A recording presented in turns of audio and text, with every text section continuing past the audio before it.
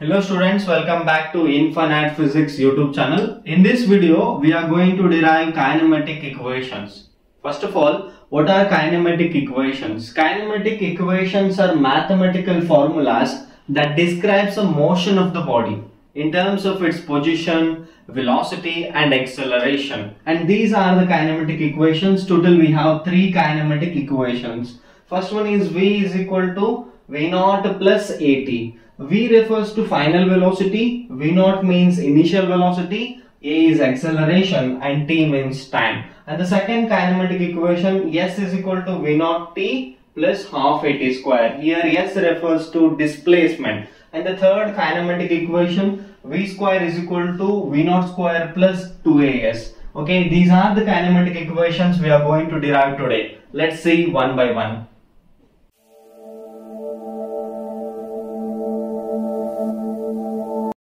First kinematic equation, that is V is equal to V naught plus AT. To derive this, we need velocity time graph. What is velocity time graph? We know already, right? Velocity time graph in the sense we take velocity in the y-axis and the time in the x-axis. That kind of a graph is known as velocity time graph, which is also known as VT graph. So okay, now I am considering a particle. Consider a particle in motion with the initial velocity. That means what? It has some initial velocity. It is not zero. That is why the graph is starting from this point, and then it moves with a constant acceleration A, and its final velocity is V in a time T. That is our consideration part. Then we need to find the slope. You know already velocity time graph, right? Velocity time graph. The slope of velocity time graph gives what? Come on. Yes. Acceleration. The slope of velocity time graph gives acceleration. That is why I need to find the slope of this line. The slope of this line AB is nothing but what? We have a right angle triangle. In a right angle triangle we need to find a tan theta value. Tan theta we know already. Tan theta is nothing but opposite side by adjacent side. Correct? In this triangle opposite side is BC. That is why opposite side BC divided by what is the adjacent side? Adjacent side is AC. Okay, BC by AC. Now I need to find what is this BC.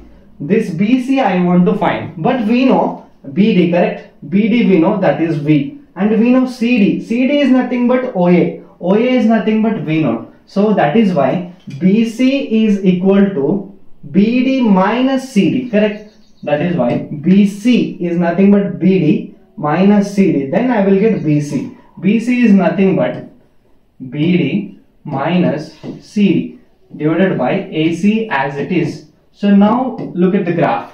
BD. What is BD? BD is nothing but V. That is V minus what is CD? CD is nothing but OA. OA is nothing but what? V naught. So V minus V naught divided by what is AC from the graph. AC is nothing but OD, correct? OD is equal to what? T.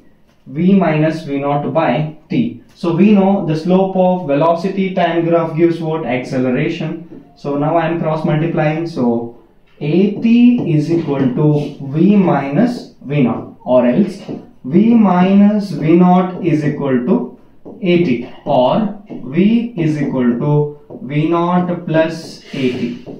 So this is our first kinematic equation, where V refers to final velocity, V naught means initial velocity, A means acceleration and T means time. Second kinematic equation, that is nothing but S is equal to V naught T plus half AT square. Now we are going to find displacement from velocity time graph.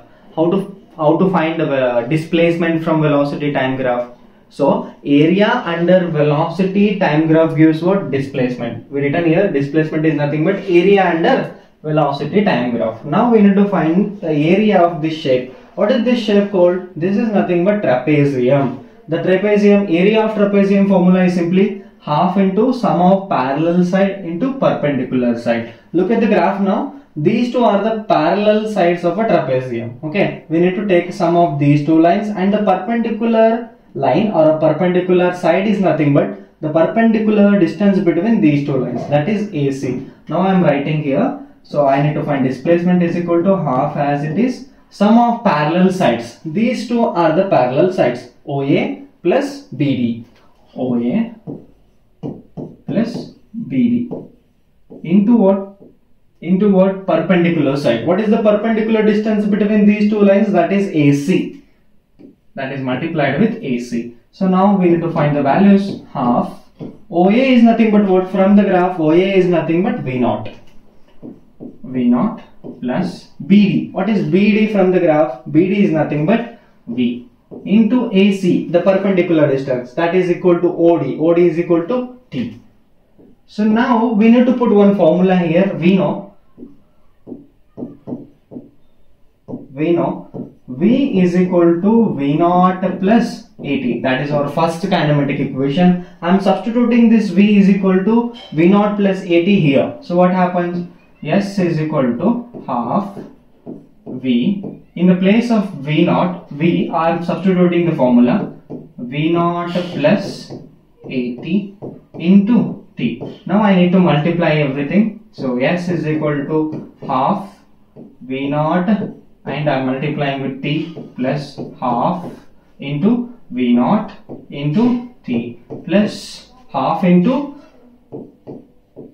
AT, correct? Half into AT square. T into T square. So half AT square. That is the thing. Now look at the graph. So now look at this equation. S is equal to half V0 T plus half V0 T. What is the value of half V0 T? I am writing here. S is equal to half V0 T plus half V0 T. Half plus half becomes 1. That is why half V0 T plus half V0 T is nothing but V0 T plus, we left with AT square. Half AT square. So this is a kinematic equation. That is a second kinematic equation. That is nothing but S is equal to V0 T plus half AT square. Now the third kinematic equation, that is V square is equal to V0 square plus 2AS. To derive this derivation, again we need to follow same graph and the same steps up to this point. Okay, as like your second derivation. So now I need to find the value of T. We know acceleration, correct? What is acceleration? Acceleration is nothing but rate of change of velocity. We know the formula, correct? Acceleration, A is nothing but what? A is equal to V minus V0 divided by T. Okay, acceleration is nothing but change in velocity divided by time. Change in velocity is represented by final velocity minus initial velocity. I am rewriting this formula in terms of time. T is equal to V minus V0 divided by A. Now I am substituting this formula for T in this equation. What happens?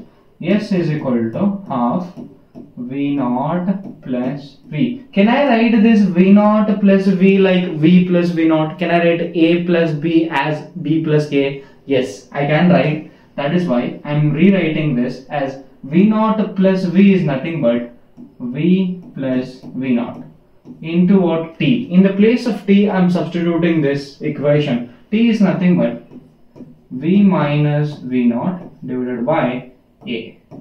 Now look at the equation. We have 1 by 2 and denominator we have A. I am multiplying this A 2 in the left hand side. So LHS becomes what? 2A, yes, is equal to what? We left with V plus V0 into V minus V0. Look at the equation very carefully. This is in the form of A plus B into A minus B. We know one formula, A plus B into A minus B equal to what? A square minus B square. So 2A, yes, is equal to A plus B into A minus B. That is nothing but A square minus B square. That is why V square minus V0 square. Finally, what happens if I rewrite in this equation in terms of V square? V square is equal to V0 square plus 2A, yes. This is our final kinematic equation where V refers to final velocity, V0 is the initial velocity and S is a displacement. This is all about kinematic equations. Thank you for watching.